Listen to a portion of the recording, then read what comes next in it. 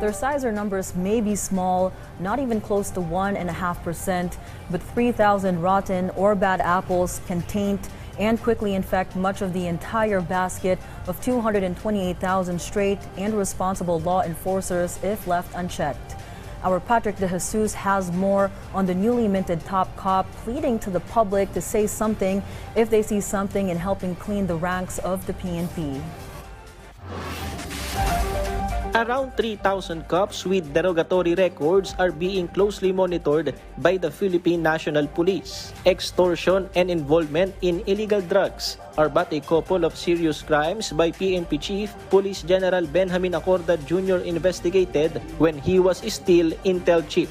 Case build-up is ongoing against those police scalawags. Acorda said, "This is just a minimal number in proportion to the 228,000 total police force. However, internal cleansing efforts are being intensified in which the public can and is urged to participate."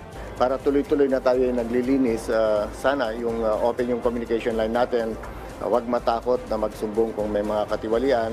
And yung ating kapulisan din, hinihikayat ko na magkakaisa na para yung tiwala ng tao ay andyan palagi. We will make sure that we will cleanse ourselves also. Yung kami-kami rin, kung ano nakikita namin na problema, ay sasabihin. Meanwhile, the PNP plans to dissolve special operating units, a radical move to improve anti-illegal drug operations and transparency led by the PNP's Drug Enforcement Group. Yung mga regional offices ay talagang i-consolidate na to make sure that the activities and the operations are really monitored. And then we will give the RDEUs yung talagang kwandi nila, yung